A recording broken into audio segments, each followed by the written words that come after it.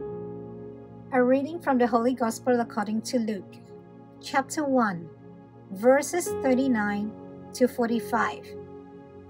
Passage taken from the Message version of the Bible. Mary didn't waste a minute. She got up and traveled to a town in Judea in the hill country, straight to Zechariah's house and greeted Elizabeth. When Elizabeth heard Mary's greeting, the baby in her womb leaped. She was filled with the Holy Spirit and sang out exuberantly, "You are blessed among women, and the baby in your womb also blessed. And why am I so blessed that the mother of my Lord visits me? The moment the sound of your greeting enters my ears, the baby in my womb skipped like a lamb for sheer joy. Blessed woman who believed what God said, believed every word would come true." The Gospel of the Lord.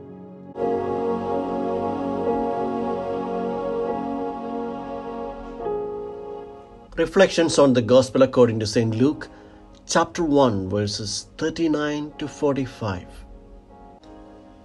After the annunciation to Mary by Angel Gabriel, she takes up a commitment to visit her cousin Elizabeth, who is already 6 months pregnant.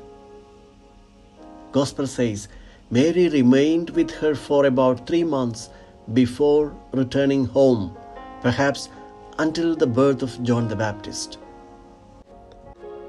The visit of the angel of God brought Mary blessings and happiness and the Holy Spirit of God. God the Son was conceived in her womb, and now Mary returns the favor by visiting Elizabeth. What does Mary bring to Elizabeth? She brings her the same gifts that she had received from God: happiness and the Holy Spirit. Elizabeth noticed it right away. "As soon as your greeting reached my ears, the baby in my womb jumped for joy," she says.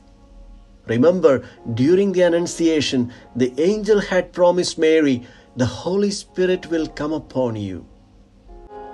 And now, when Mary visits Elizabeth, she transmits the same Holy Spirit to her. Today's Gospel tells us that Elizabeth was filled with the Holy Spirit. Important things are transmitted like a contagion, like faith, trust, love, hope. What we carry in our hearts are shown on our faces and our words. During her visit to Elizabeth, Mary also receives something in return. She receives the confirmation of the path that she had begun. Elizabeth gives 2 important confirmations when she says, "Blessed are you who have believed." And why am I so blessed that the mother of my Lord visits me? Confirming Mary that she is the mother of the Lord. The visits of God are both a gift and a task. Like Mary and Elizabeth, we too are loved and chosen for a mission. That mission puts us on the path to visit others who might be in need of our words of encouragement, words of comfort and appreciation, and also in need of our patient listening. When we give, we receive new gifts. In this Christmas, visiting our friends and family may not be a possibility, and Christmas parties and exchange of gifts may not be a good idea.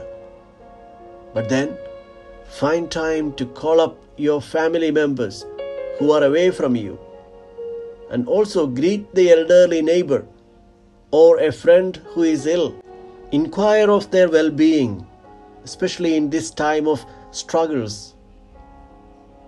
Share time, talent, and treasure with those in need of them the most.